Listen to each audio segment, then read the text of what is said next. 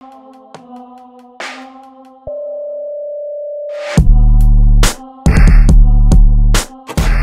it going? Zakaragi back at it again with another episode of Toilet Reviews. In today's episode, we're going to be reviewing the Fear of God Essentials Chuck 70 Converse.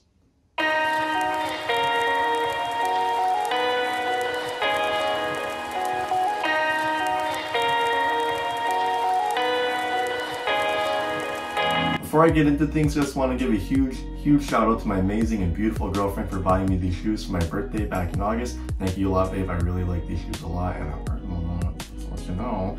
And also, if you guys are new here, welcome to the channel. I mean, if you like sneaker content and you like what you see here, maybe consider subscribing, click the bell icon, and maybe drop a like and leave a comment. It always goes a long way and is always very appreciated. With that being said, guys, let's get right into the shoes. These were released on March 26, 2020, alongside two other pairs, which were the gray pair and the cream pair.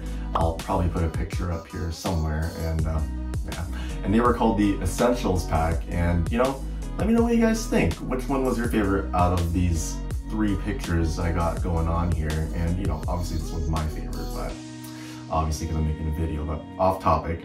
But you know, since the demand for these was so high, they did sell out like quite fast, and you know, they did restock multiple times alongside other Essentials line clothing in July and August, and they retailed for $110 US or 140 Canadian dollars. These shoes were not easy to get at all, and you know, for obvious reasons such as resellers or other devoted Jerry Lorenzo fans, you know, they were on them like crazy, and who can blame them? I mean, these are a classic silhouette. They're so versatile and go with like everything almost. So to collab with a hot brand like Essentials, got it right this time. You know, it's like the cherry on top. So I don't blame you guys for ruining my time, because I tried 3 times to get these back in March, back in July, and back in August, and all 3 times, guess what? I didn't get it. Although I wasn't able to get these for retail, resale wasn't too bad at all. They're not too far off from where the retail price jumps off after tax. So if you're after a pair, don't worry, resale isn't too bad at all, and probably will continue to drop eventually in the near future, so hang in there. Getting more into the shoes, the official colors for this shoe are black and egret.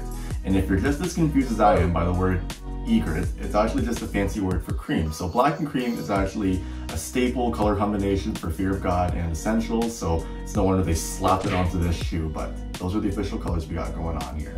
The black color wraps around the upper of the shoe and also can be seen alongside the midsole and the branding on the heel, while the tongue, laces, and midsole are the egret color. Out of the entire Essentials pack, these guys stand out to me the most. It's just so simple and clean, and you know, it just goes with everything because of how versatile the colors are, and it just makes it stand out from a regular Chuck 70.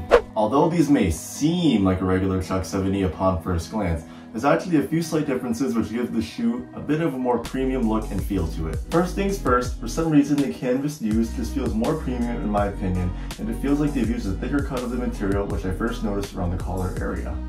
I've never owned a pair of Chuck 70s before this one, so I compared it to the materials used on my old pair of Chuck Lows, and the difference is drastic. As opposed to a regular pair of Converse that feature mainly just canvas, these shoes actually feature a tumbled leather tongue. The leather used isn't premium, but I absolutely love this feature on this shoe because of how subtle it is. It gives the shoe that premium look to it, and also feels a little better on the foot when you lace up as well. Also, having the leather is a better long-term option as opposed to having the canvas in my opinion. In terms of sizing, general rule of thumb when it comes to Converse is to go half a size down. So normally I'm a 10, but I went down to a 9.5 for these guys, and they fit me perfectly the way I want them to. These shoes do tend to run a little narrow, so if you're a wide footer, I'd say maybe try it true to size, but best thing you can do is to go try them on in store if you can. Also, the midsole is done in classic Converse fashion, but has a glossy finish which really adds to the premium look and feel of the shoe, and we still have that classic Converse vulcanized outsole. They add a nice little design touch there with this little loop at the back of the shoe, which allows the laces to wrap around the ankle a lot more comfortably, and this is not a feature on the original Chuck 70. I like this look a lot because it gives the shoe kind of these Rick Owens vibes, and the way the egret laces contrast with the black upper is very clean.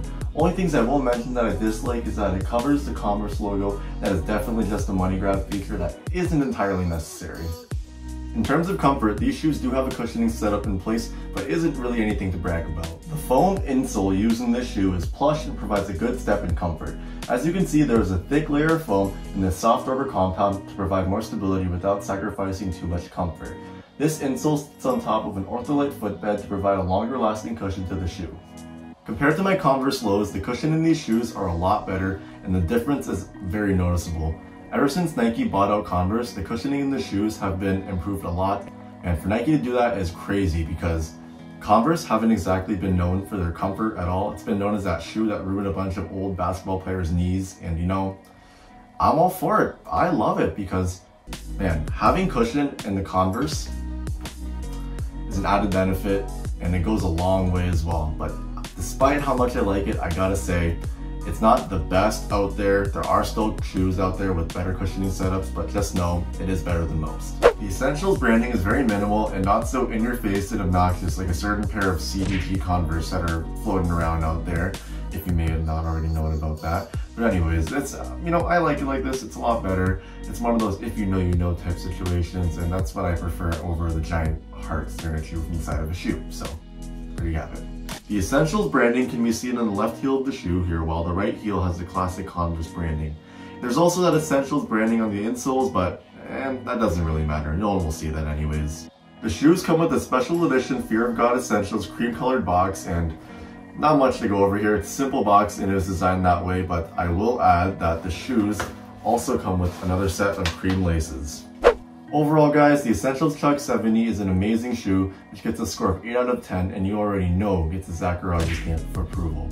This shoe is the embodiment of simplicity is beauty, and everything from the way that the shoe is crafted all the way to what makes it unique from a regular Chuck 70 is what makes me love this shoe and want to wear it more than I already do. If you're still on the fence about buying a regular Chuck 70 or buying one of these guys, let me break it down for you guys. So buying a regular Chuck 70 would be buying like an iPhone 11. And buying these guys would be buying an iPhone 11 Pro. So take that with a grain of salt before you purchase.